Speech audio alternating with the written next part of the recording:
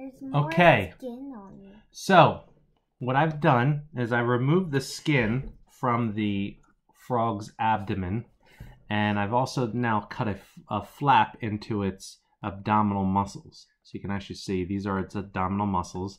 So they have the muscles in the same way. These are called the rectus abdominis, and then these are called external obliques. So it has those same muscles that you all have. These are pectoral muscles. So what I will do is flip this open like that. I'm going to flip the other side open like that. Okay, to keep this out of my way, I'm going to use pins. So I'm going to put a pin right there. And I'm going to put a pin on the other side so that I can more easily see what's going on in here. All right, so the first thing that I can see here, this right here is the liver. And one of the questions that you're asked is, how many lobes of the liver are there? So I can see this is a lobe of the liver. There's one. Here's a lobe of the liver. There's two. And here's a lobe of the liver. That's three. Okay, pause. Okay, so what I just did was I removed the liver.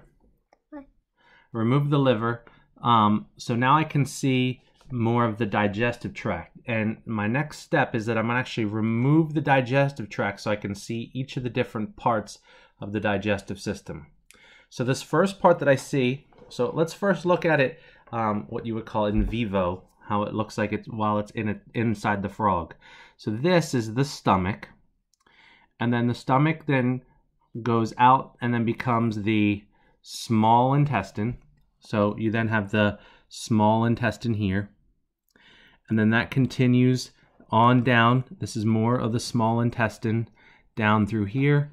And then you can see at the bottom of the small intestine, there's this little branch where it goes from being skinny right here to then thicker right here. So this thicker portion is the large intestine.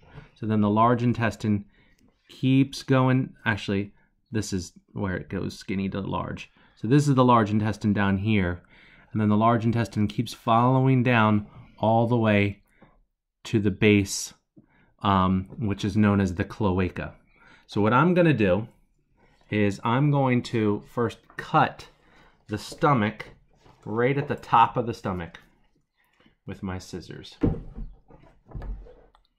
Right at the top right here? Gabe, watch out.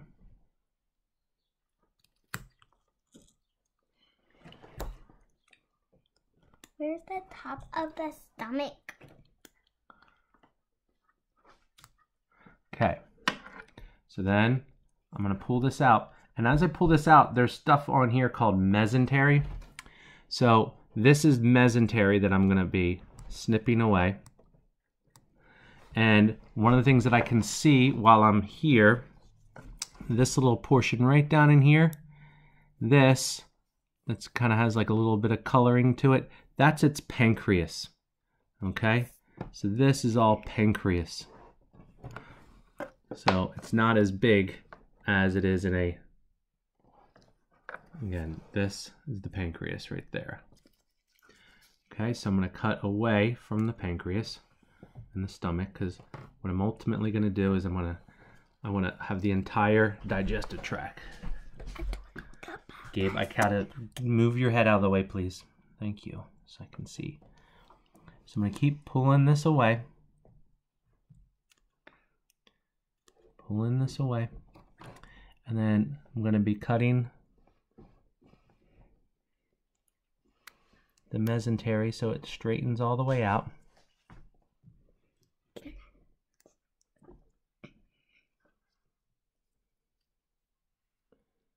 And then I'm going to keep following it down so you can see from here to here is the small intestine. Now there's this right here, this little reddish brown piece right there. That's actually not part of anything. That's the spleen. Can you just say that one part again? The computer did something weird. I just want to make sure. Okay. So this all is the small intestine. from there to there. This is the spleen, so I'm cutting away the spleen. And then this larger portion right there, that's the large intestine. So I'm going to cut down here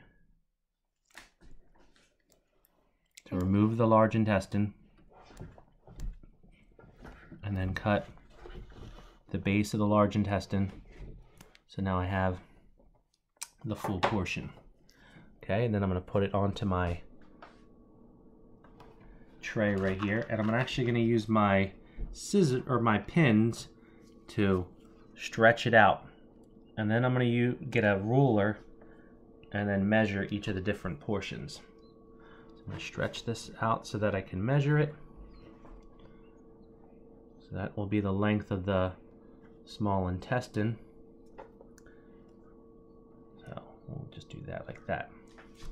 So there is my digestive tract. So again, I have stomach, small intestine, large intestine, and then the portion that would be left inside the frog that I didn't cut out, that is known as the cloaca. Okay, let's make sure we have that on there. All right, pause it. What we do now is we're going to measure the lengths in centimeters. So for the stomach is approximately 3, if I put this up a little bit more, it's like 3.5 centimeters long from one side to the other. The small intestine, I move the frog out of the way. The small intestine is going to be from pin to pin 14 centimeters. And then the large intestine from pin down to the end about 2 centimeters. And then the cloaca will be probably another 0.5 centimeter long. Okay.